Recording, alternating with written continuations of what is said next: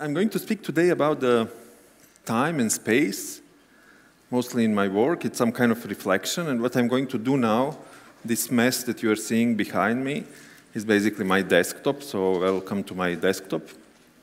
So I'm going to somehow do some kind of live VJing with the PDFs.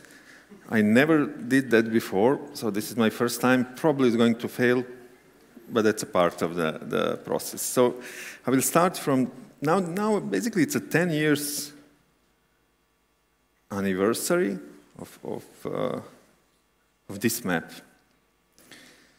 And this is basically how I started this kind of journey that really I didn't have any idea that we'll come to this place where I am now. No? So it was really something else. It started as some kind of support for investigative journalists, online media, when they were like attacked, and in cyberspace, of course. We had some kind of team that went around basically and tried to help them, giving them free cyber forensic and legal support in these cases. But then by doing that, I started to basically draw these maps that were like representing those spaces, because like I wanted to see the crime. I wanted to wanted to do some kind of, my imagination of cyber forensic. So I wanted to see the space. I wanted to see, like traces of a crime. And this idea of crime, it's really something that stay until the end, until today, because I still think that what I'm investigating is basically a crime scene, or a place where different forms of violation of human rights and workers' rights are happening.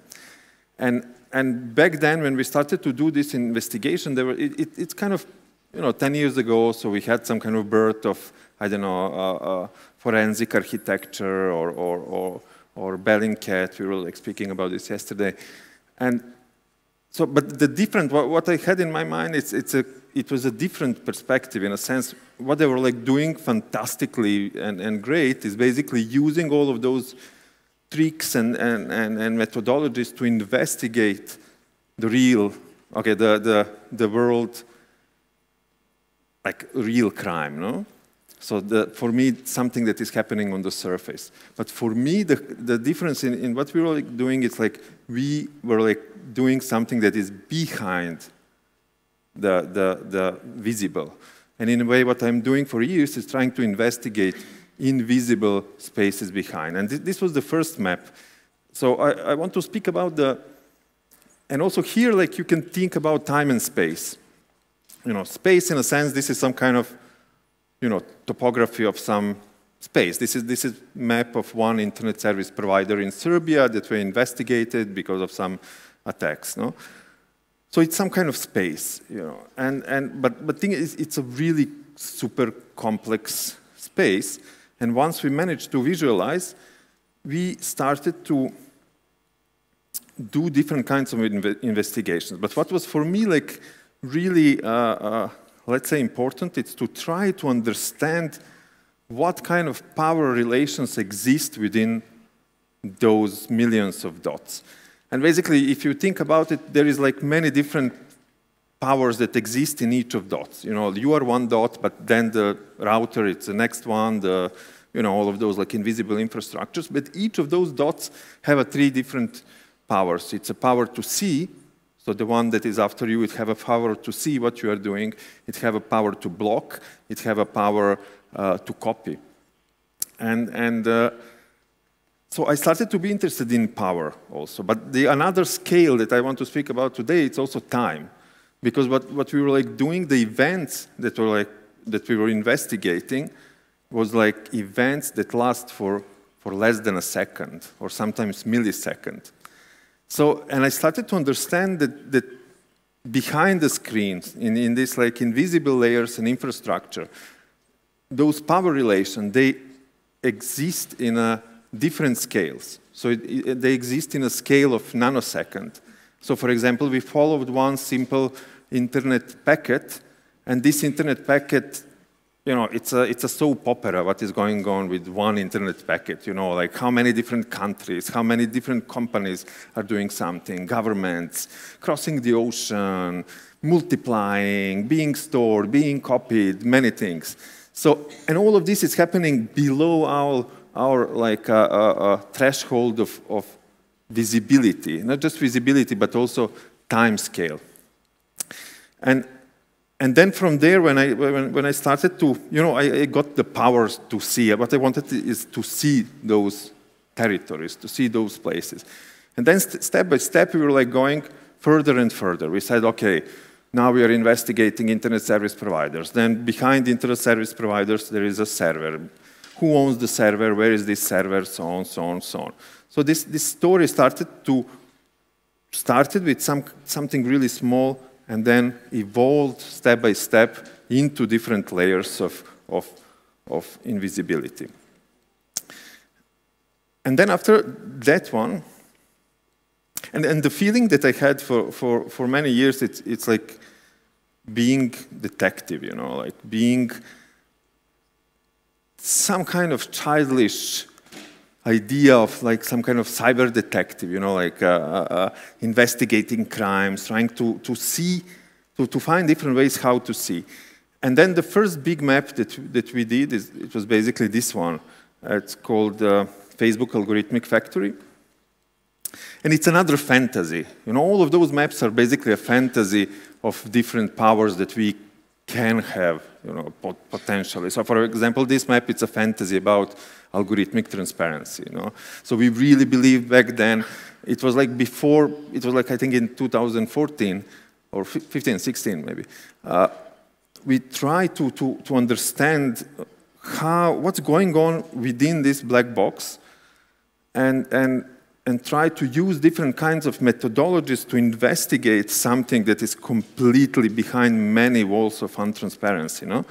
And so in order to do this, you need to do many different things. We were like scraping different interfaces, we were analyzing patterns, we were like trying to do some kind of measurements, trying to understand piece by piece like what's going on in this system. And what is like really crazy is that you know, that was like the time before algorithmic transparency was even a thing. Because like, for example, when I was Googling, I don't know, Facebook algorithm, all the websites that were there were like speaking just about, you know, how to trick the algorithm to do something, you know, like for marketing and so on. So, and basically the territory that I discovered there, in this story, it's this territory. You know, it's a territory of a map.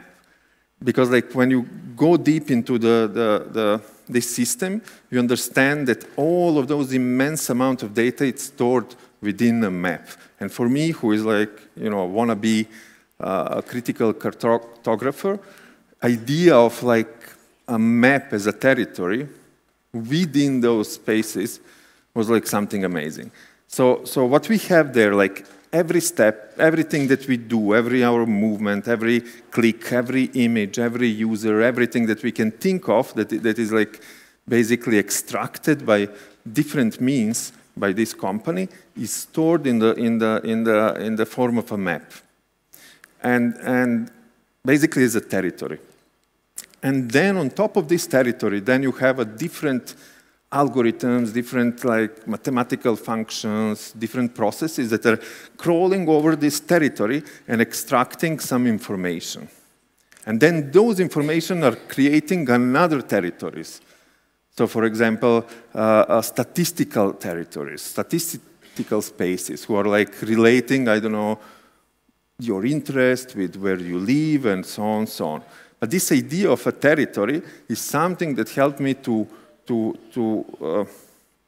develop and stay attached to this idea of extraction. And basically, if you think about this system like from the beginning until the end, it's a form of extraction machine, you know. But it's also a factory. So I was like really intrigued by the idea because I never understood before like you know, like in early 2000s, like why they are earning so much money on this? Like how this internet, what is the business of this internet? And until now, I'm not ready to give you a clear answer how this factory look like. And what is like really crazy, that none of us can describe the factory in which we are working in many different relations. We are not able to describe a labor, we are not able to describe a factory, we are kind of understanding what is the product, us, we are the product, or so on, so on. So I was like completely, for me, this was like a blueprint of a factory, you know? And that kind of thing, you know, like, was like really important for me and stay with me for a long time.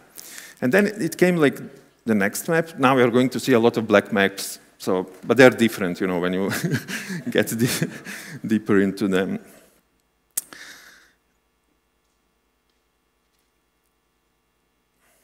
So this one is called Anatomy of an AI System. Maybe you had the chance to see it. Basically, all of those like 5-6 years, I was like just investigating this line, you know, from the top to bottom of this single line. No? So you have a human being, you have an interface, then you have a network. This drawing is the same drawing as the one that you saw at the beginning. You have relations between those internet service providers. Then you have some cables. Under the sea, you have different devices, and so on, so on. So we developed step-by-step different methodologies how to see through all of those layers, one by one, how to touch them, how to see them, how to describe them, how to speak about them, how basically to understand and have some kind of insight into what's going on there. But then sorry, I have just a second.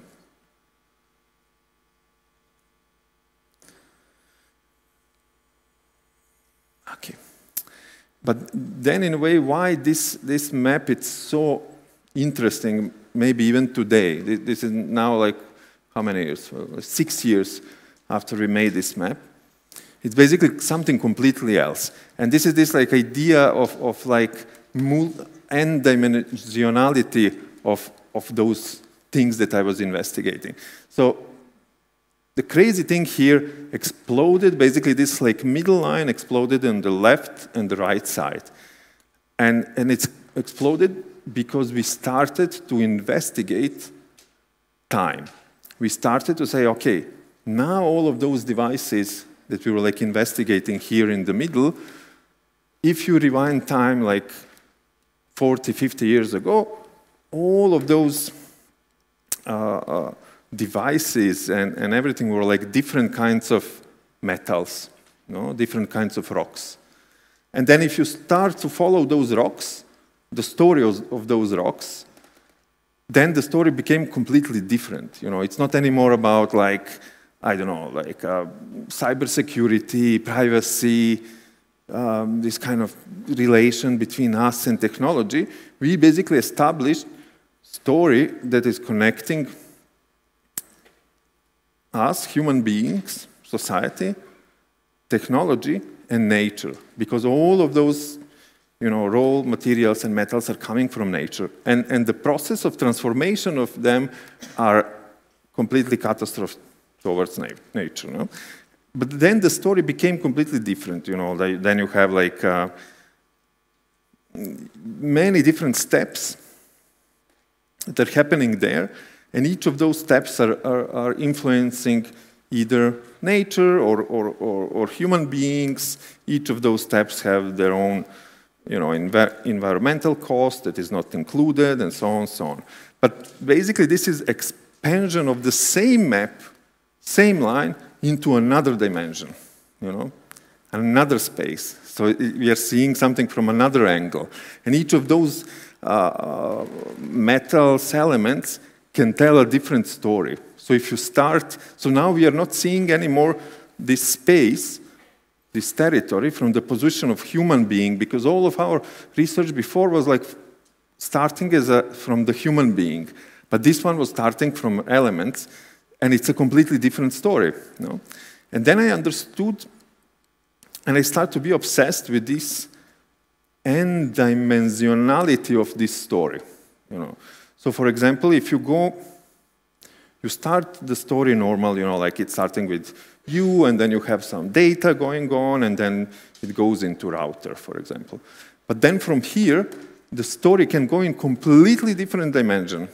So for example, you go into the dimension of electricity, and then you are going into different cable, then you are going into different infrastructure, then you are going into, again, some kind of really complex story that at the end will again finish in some kind of coal mine or whatever where the electricity is coming from, no? So in a way, I start to be interested in this multi-dimensionality of all of those relations, you know? And what this map started to speak about is basically started to speak about planetary scale systems. So we started with one single internet packet, but we ended up on a planetary scale system. And it was not just one planetary scale system, it was like many planetary scale systems. So it's a planetary scale system of communication. We have networks, internet, whatever. No? It's a planetary scale system of production. So for example, I was completely obsessed with the idea of like those ports where you have like these cargo ships moving goods all around the world. It's a type of internet that have like its own protocols, automated routing protocols of those packets that are basically Earth moving around globe. So this is the planetary scale system of production. Then you have a planetary scale system of computation that is not the same planetary scale system of communication. Communication, it's cables, routers. Computation, it's in the data centers, so on, so on. So we have, by dissecting this thing, we were like coming into, you know, seeing those planetary scale systems and different dimensions of planetary scale system, from nano dimension of element or nanosecond to a planetary scale system. And for all of those maps that I was making, this one I did with Kate Crawford, all of those maps, not all, like last 2, 3, I'm working with other people because I really, you know, it's easier to because like each of those maps, it's like 1, 2 years of investigation. You know? So it's easier to go through this process with someone. No?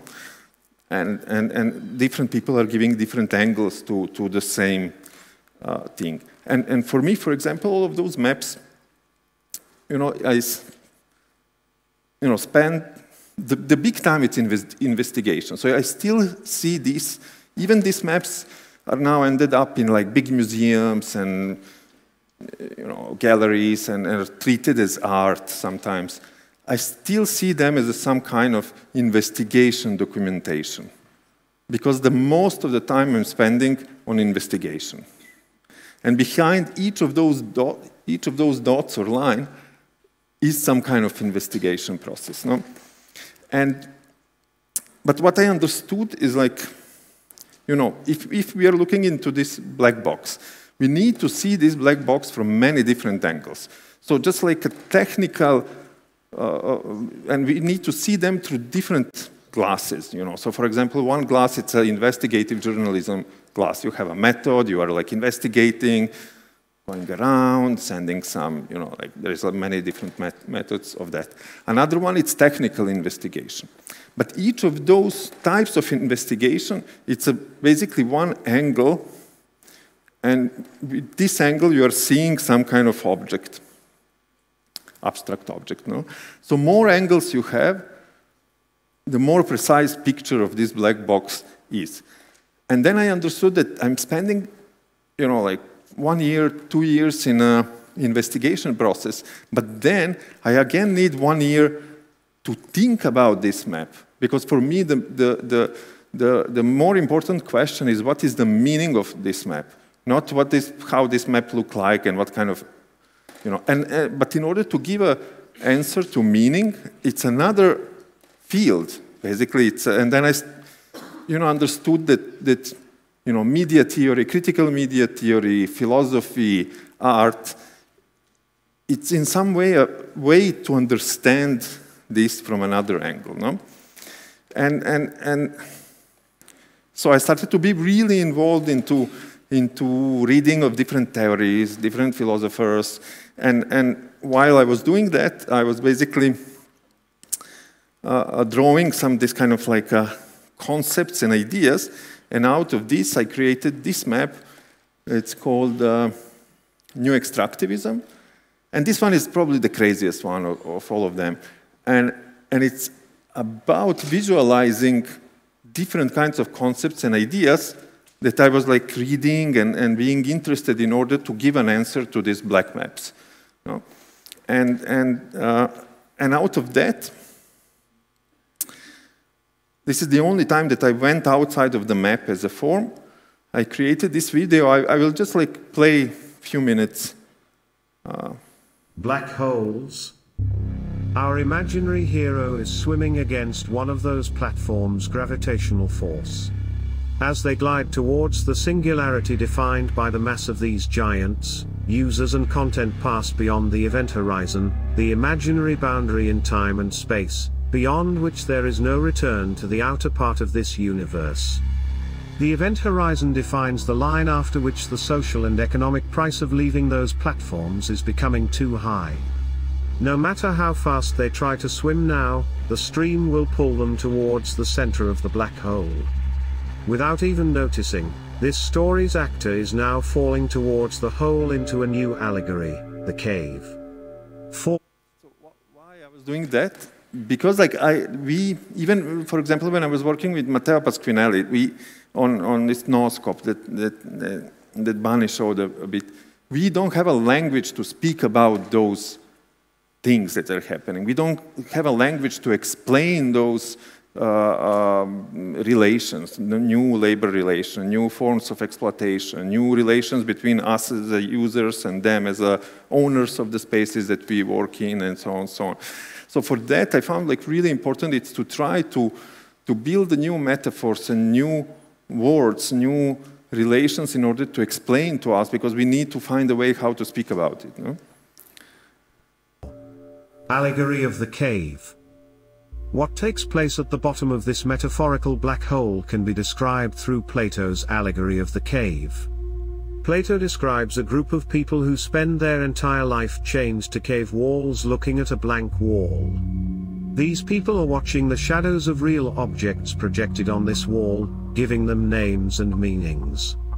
In our story, the script and directing of this performance of shadows are entrusted to human algorithmic machines that regulate, filter, censor and moderate the projected content on the walls of the cave. The existing elements and content that exist outside this cave and horizon of events create an information flow, a theater of shadows. 5. Walls. The cave and tower walls are constructed of multiple opaque layers and built mostly by ghost work or invisible labor.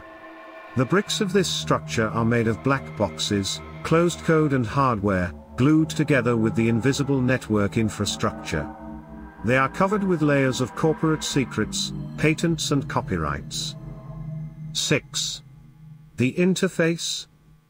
Interfaces are framing and structuring the projected algorithmic spectacle of images. Even though they are a direct manifestation of rules, regulations and taxonomies, they successfully obscure what is hidden beneath them. They define directly or indirectly what we can or cannot do. They are both tools and discursive frames. They are instituted as an order of discourse and embodiment of the discipline power of the platform. This cave is not only a prison cell, but it carries out the function of a factory hall and a resource extraction apparatus. The prisoner performs their threefold function as a worker, a resource and a product. 7. Shadows and capture agents. The spectacle of a constant flow of information projected through the interface creates a digital shadow on the opposite wall of the cave. The projected digital shadow on the wall is a resource field where thousands of capture agents, tentacles of the rhizomatic surveillance complex, extract information. Every movement or emotional reaction is being recorded continuously. These capture agents can take many forms and sizes. From the tiny pieces of code, crawlers that wander the web, over the sensors catching heartbeats and surveillance cameras capturing our faces, to the complex network of satellites orbiting Earth.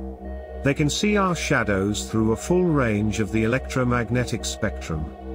They can be invisible or massive like a 500 meters wide radio telescope.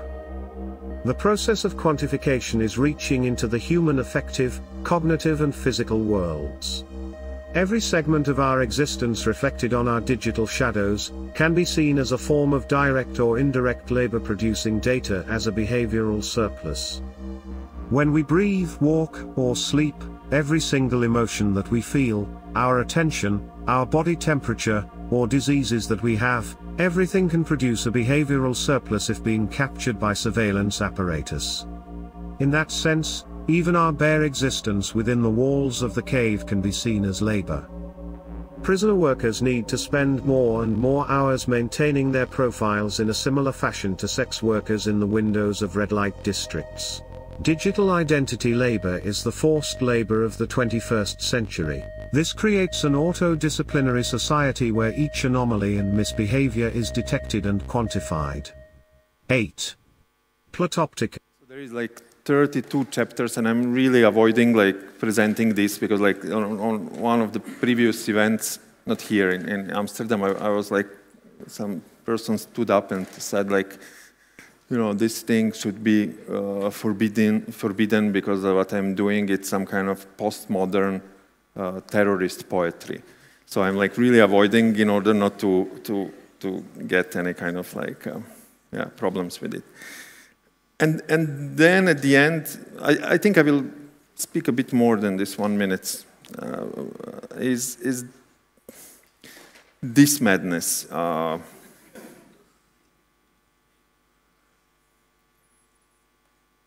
Again, 4 years, but really serious 4 years together with Kate Crawford on this map.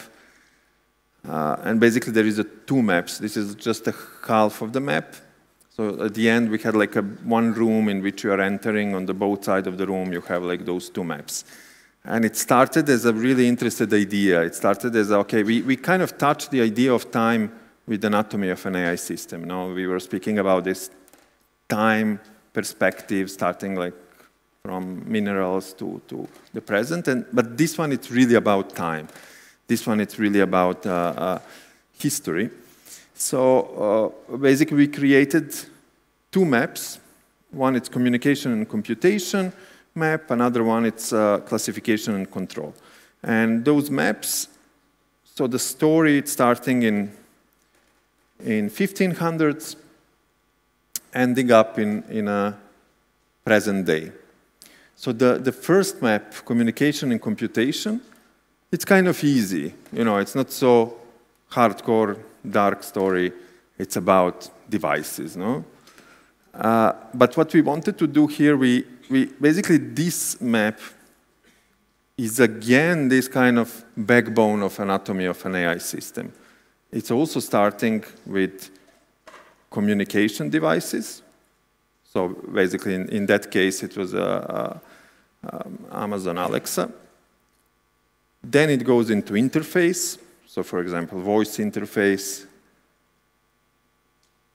Then it goes into infrastructure.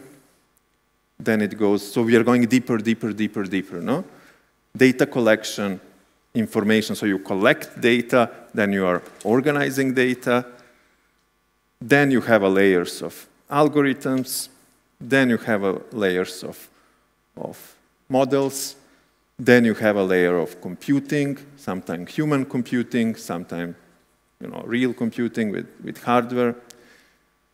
And we are ending up with this kind of crazy, unconventional forms of computing.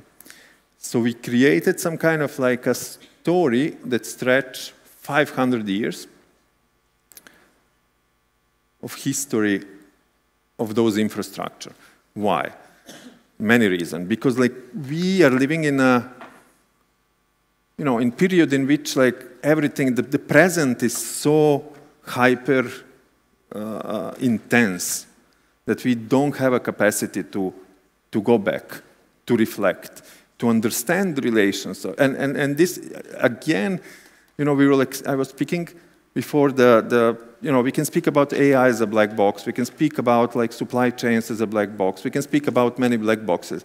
But history, it's also a black box, you know, that need to be open, that need to be rethink differently, that need to be critically analyzed, because we can find the patterns and relations that exist today that are repeating. You know, there is this quote by Mark Twain: the history maybe doesn't repeat, but it rhymes.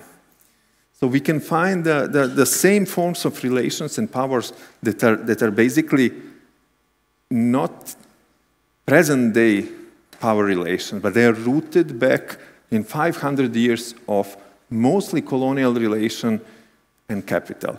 And somehow through this research, you know, there is this idea of maybe the main setup, it's wrong. The main fundamental values are wrong because it's constantly repeating. And in this map, it's also a story about automation, because we are seeing, and now we are in some kind of seeing a new iteration of this automation madness that is going to happen. And every form of automation is bringing different kinds of like redistribution of wealth. But in this time, those ones who are already super wealthy will be even more wealthy, but never mind. So this is the map about basically some kind of deep dive into history of media and communication and computation. And you can find many different stories, because I remember also, you know, every time when we were trying to explain even those like first researches about like browsing history and stuff, we were like finding stories that were like mostly based in 1850s about like these kind of new forms of centralization and new forms of power. So metadata, it doesn't come as an idea from today. It's coming from like 1850s with the postmarks, with the postal systems and so on and so on. So what we were like trying to find for 4 years is basically relations that were already there, some kind of like the complexity of this history that can give us some new answer. And then the another map, sorry,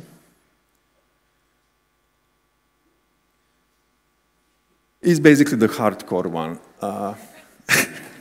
It is about control and classification, because we have all of those systems and technologies. They exist as a, I don't know, whatever, and many people are claiming all the time this story like technology is neutral and whatever. It's never neutral, and that's completely crazy idea. So they all end up as a form embedded in a systems of control. But what was like really interesting for me, and this is one of the biggest like takeouts from this like immense research that we did, is basically a story about classification, like history of classification. Because like classification is the core of automation, core of AI, core of extraction. Because when you see the history of classification, especially when classification is applied to human beings, it's basically giving us a birth of like scientific racism, physical anthropology. This is all like types of classification. How we are classifying us, how we are classifying others, how we are basically, you know, like justifying colonialism, how we are justifying racism is basically through classification, through measuring of people. And then you can follow this story into criminal anthropology or birth of biometry that is basically embedded in the present day AI. So like you know, once you have a photography, then it's first applied in the jails, then it's first, you know, then you have like this kind of like first classification of prisoners and so on and so on. Then you have like completely different story or similar story about like classification of intelligence, you know, that is also like misrepresented as a form of power, and so on and so on. So this one, it's like, it's kind of starting with this Foucauldian time, education, body, biometrics, prison, policing, borders, bureaucracy, colonialism, political and economic system, production, energy resources, and then it goes into Earth, lithosphere, atmosphere, biosphere, astrosphere, basically control of all of that, no? Spatial representation, architecture as a form of control, surveillance infrastructure, military doctrine, and so on, so on. And on the top of all of those fields of control, you have an AI systems that are coming or they're already there, or they're coming. So we can speak about borders. Now the borders are basically playground for many kind of experimentation in facial recognition, in emotion recognition, so on, so on. And what is completely, why I showed you the new extractivism, because this map, it's kind of using, and it's probably going to be hard for many people to read, but it's using this kind of like, sometimes abstract forms of representations, you know, like sometimes it's really precise, sometimes it's data, sometimes it's a story, sometimes. So what we are trying to ask all the time, how we can represent different relations, you know, like is it a triangle or it's a square, or how it looks like this relation. So of course, I don't have a time now to go into it, and we still don't know how to speak about this map. We did first iteration in Milano, now we are going to do in Berlin, and it's really something that you need to experience maybe with body, being in the space, because it's not for 30-minute presentation. It takes time. So it takes time to do it, but it takes also a lot of time to get into it, to try to use it as a territory, to try to use it as a tool to do something else. Because like also anatomy of an AI was used a lot as a tool for other people to do whatever crazy thing they want to do with it. And we hope somehow that this map will also find a way to become some kind of tool for exploration, you know, for some kind of critical and maybe abstract reading of the history that can help us to better understand present and to maybe create some kind of better future. I think I'm done with this. Okay. Thank you.